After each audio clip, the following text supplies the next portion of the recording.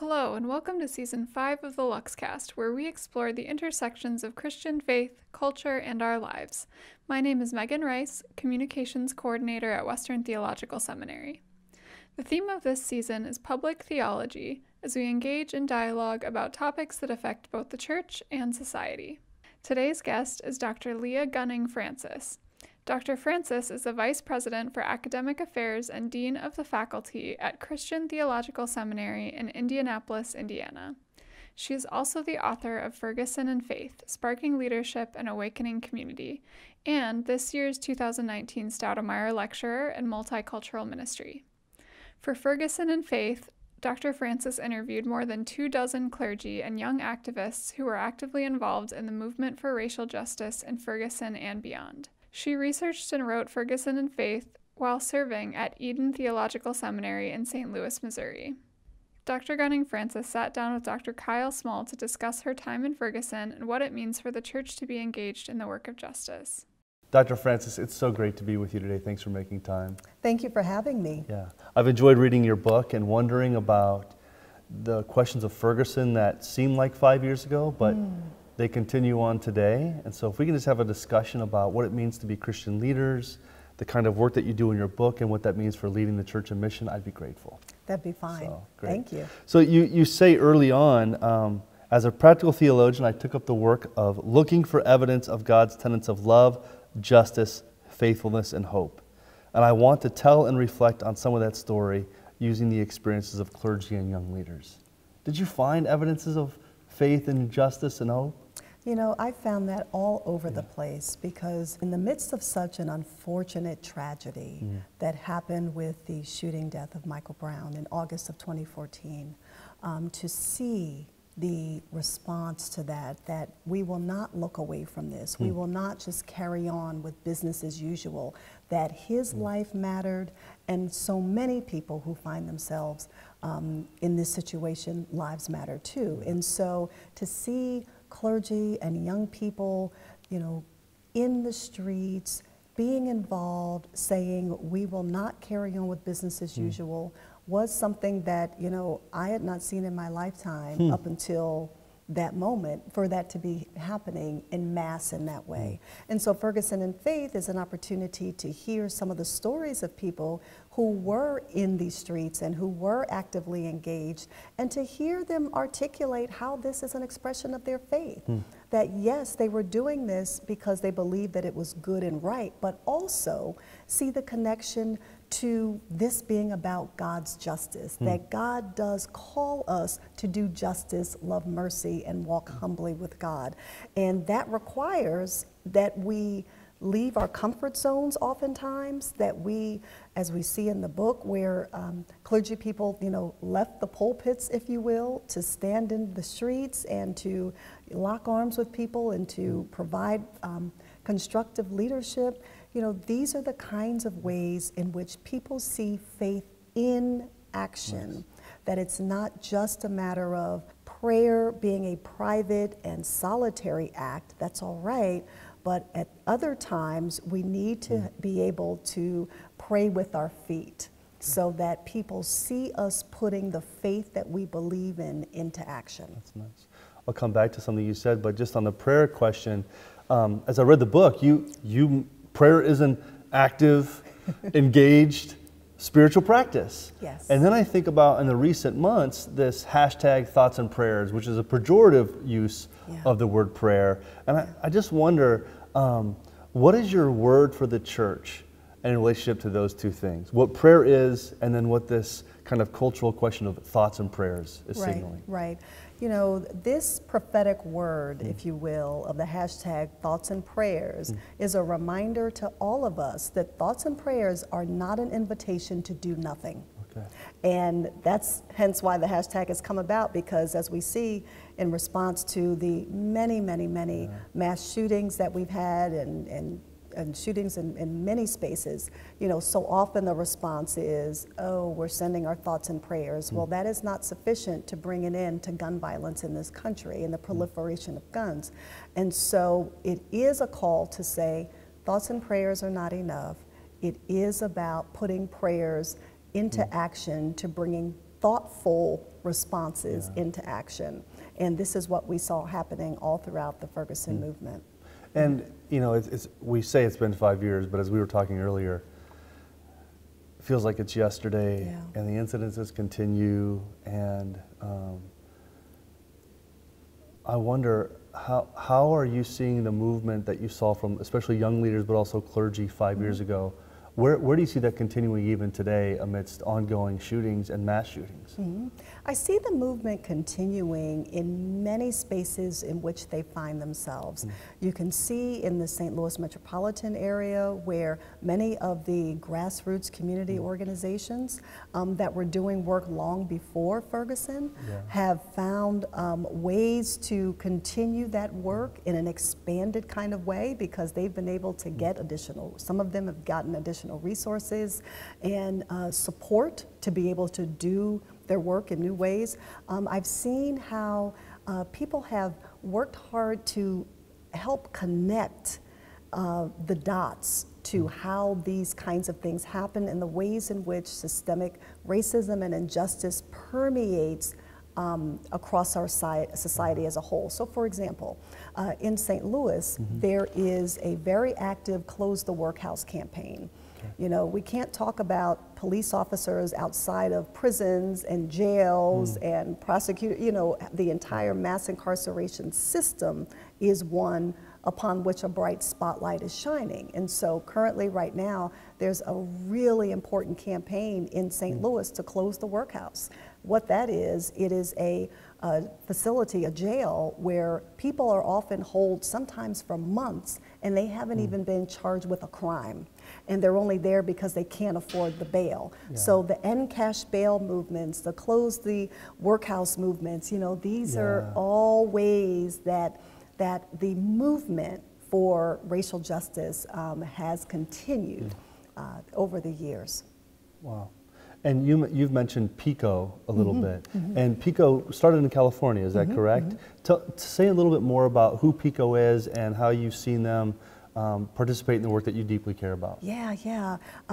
I personally have learned so much from them as a faith-based organizing organization that is committed to engaging in acts of justice around the country. So not only, you know, are they're located in California, but all over the country, and find ways to support and start local chapters in states and cities all around the country, where you have opportunity to have people connect with these organizations and how they are connected with faith communities as well.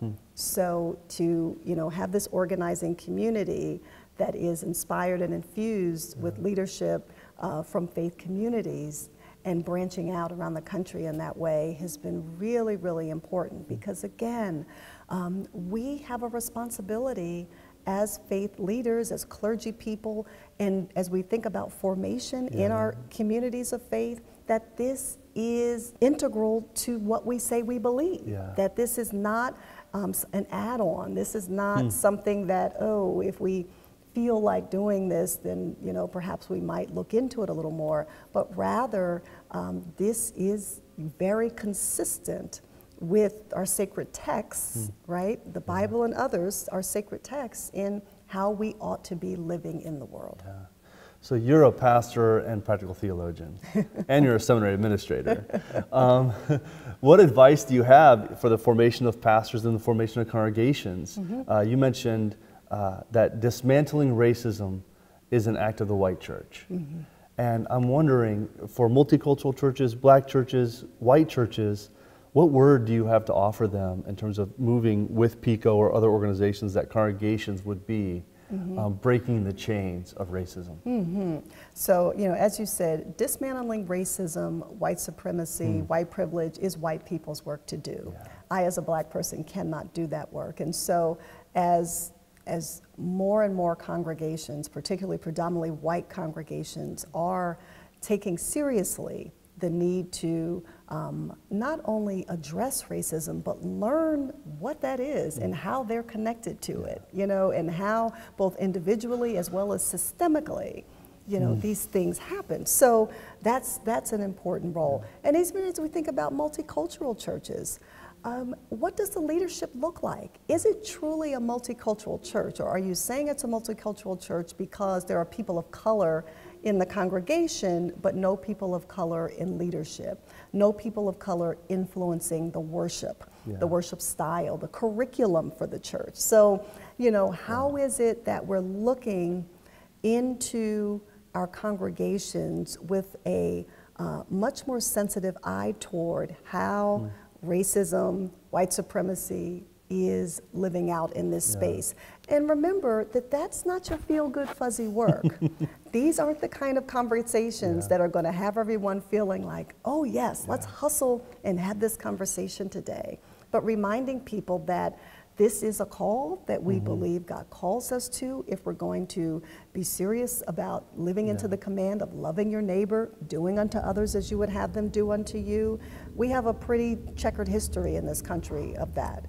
But we also now have an opportunity to make corrections to that. But are we willing to take the steps to do it, to muster up the courage to do it, and sustain it for the long haul? I've been reading a little bit of Hannah Arendt, who uses Augustine to talk about one of the powers of human agency is the principle of beginning. And she talks about how God creates, and that beginning created a new world. And she says both in the act of forgiveness and in promise keeping, we can begin anew. So I think we're asking for a new world tomorrow. And as we think about congregations, as we think about pastors, what are the kind of skills and habits and practices that pastoral leaders need to even consider the possibility of a new beginning? First, remembering that this is going to be wildly countercultural. You know, there are very little wider cultural supports for creating the world which you and I are sitting here seeking to map out.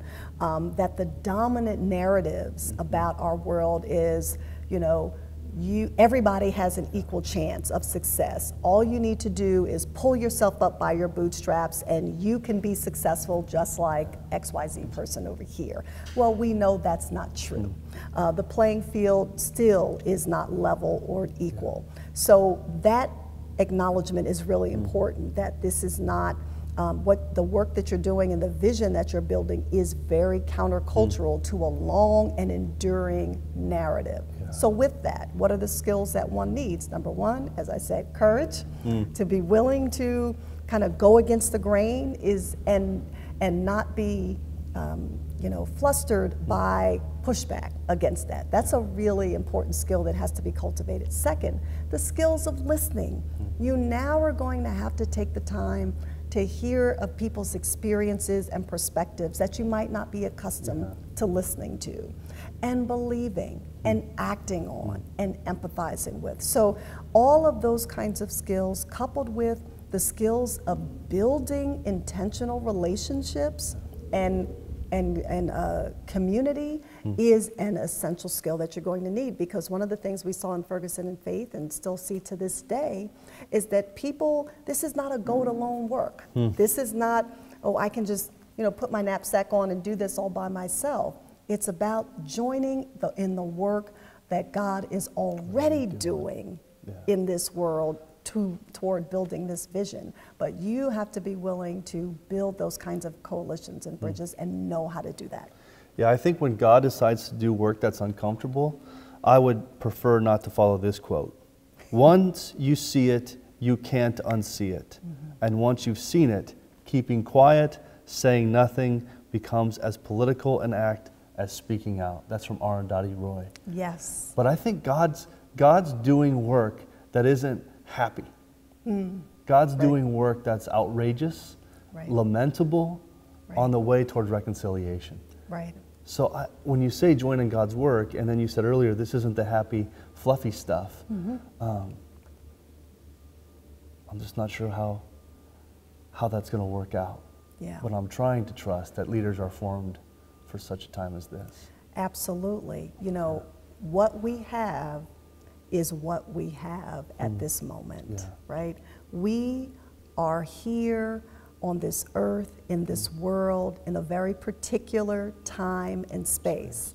It's incumbent upon us to draw on the very best of our resources, our faith traditions, our internal sensibilities, to say, God, you know, I'm here now on October 1st, 2019.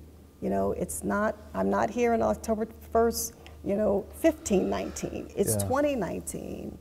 How would you have me to join in what you are doing at this particular time to bring about your justice in this world? You said 1519, and you could have picked 1619. Yeah. And I think about the moment at which America wanted to be created. It was created on the backs of slaves. And so we have a 400-year history. And I've heard people say, well, if it's a 400-year history, to move forward is going to take a lot of time. And that makes me outraged. It is outrageous because what that is often said to say, well, you know, there's really no need to do anything because we have to go slow. You know, we have to take our time.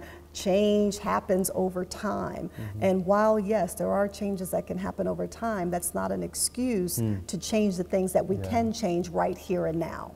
And so that is incumbent upon us to say, we know the history, and for anybody who doesn't know the history or doesn't have a helpful and full explanation of the history, get to know it and realize that there are steps that can be taken right now that can help propel us into a future filled with hope. What are a couple of those steps? Maybe we can end there. Sure.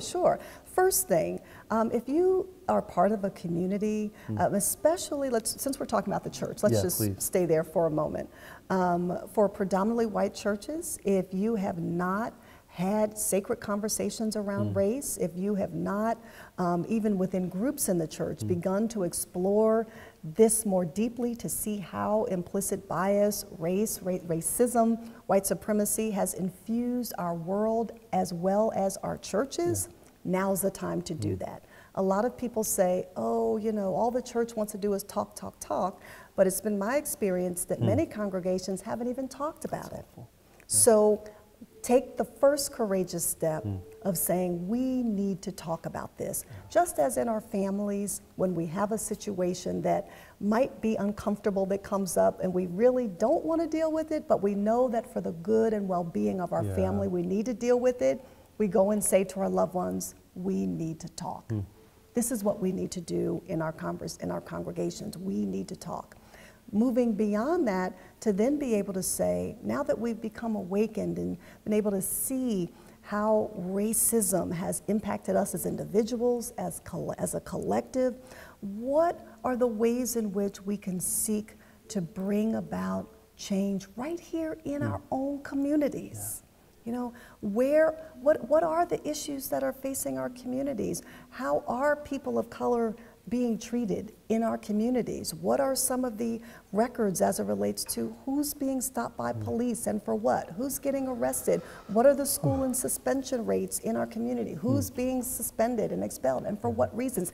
You know, find out, do the work of finding out what's actually happening in your communities, in your cities, and then work to bring about how can we make this more equitable? How can we seek to eradicate practices that are not in the best interests of all people. That's helpful. That last step to me, which could be a whole other conversation for us, is the practice of ethnography, qualitative research, phenomenology. Just understand the lived experience in your community. The way that you write about racism that we've talked today, you don't have to live in a special place to understand this. It is permeating every inch of our creation in America. Everywhere. You know, over the years, people have said to me so many times, oh, Dr. Francis, you know, our town, we're not like Ferguson. And my standard response is, Ferguson didn't know it was Ferguson until it became Ferguson. And I say that because, you know, so often we tend to want to mask or pretend that certain issues and things aren't happening in the spaces in which we live simply because they're not happening to us. But it's time that we remove that mask, that we wake up to the realities of lived experiences of people right in our own communities and be willing to listen and act. That's helpful. Thank you for spending time at Western. Thank you for talking with me today. Thank you for having Peace me. to you. Blessings. Thank you.